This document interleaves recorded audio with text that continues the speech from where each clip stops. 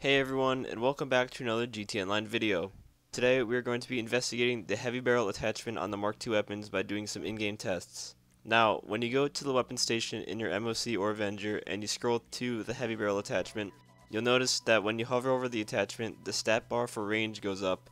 So we're going to be testing if it actually does increase the range of the weapon. So what I've done is performed a test on each weapon that can have the heavy barrel equipped, except for the snipers, which I'll talk about a little bit later. And I tested the damage drop-off range without the heavy barrel, then I tested the damage drop-off range with the heavy barrel equipped. And before I get into the test results, I want to say that these may not be completely accurate because, as with all testing, there is always going to be human error involved because no one is perfect. And I also want to thank my friend JSMRaceCar for helping me with the testing for this video. So with all that said, let's go over the results. So the Assault Rifle Mark II is normally a 9-shot kill, and without the heavy barrel attachment on, it drops off to a 10-shot kill at around 55 meters.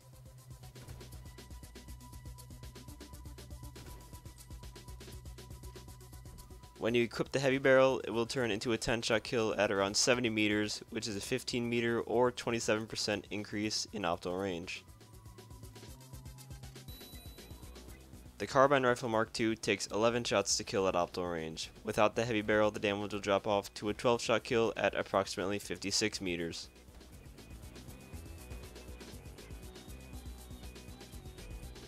When you equip the heavy barrel, the damage drops off to a 12-shot kill at around 72 meters. This is a 16 meter difference, and in percentage form, about a 28.5% increase. Up next we have the Special Carbine. This weapon in optimal range also takes 11 shots to kill. Without the heavy barrel, the damage drops off to a 12-shot kill at 55 meters.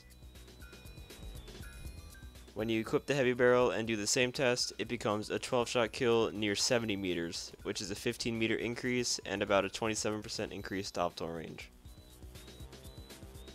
Moving on to the Bullpup Rifle, this thing takes 11 shots to kill another player, with its damage drop off without the heavy barrel equipped being 56 meters, and with it equipped around 72 meters, again a 16 meter increase or a 28.5% increase in optimal range.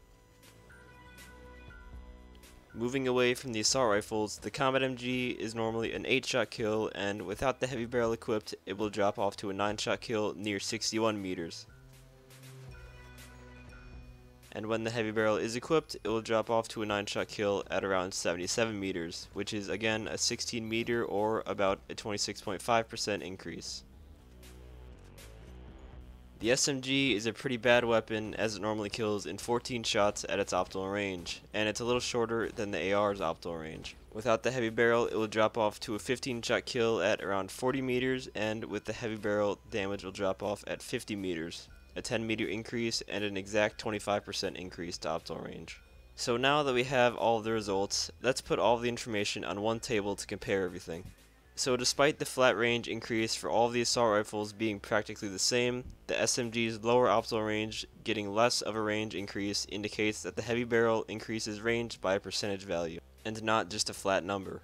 If you take the same percentage of a bigger number, you're going to get a bigger increase, and vice versa for a smaller number. My percentage values are kind of all over the place, and that is of course due to human error, but to get a more accurate, consistent percentage value based off of my testing, let's take the average percentage across all of the stats.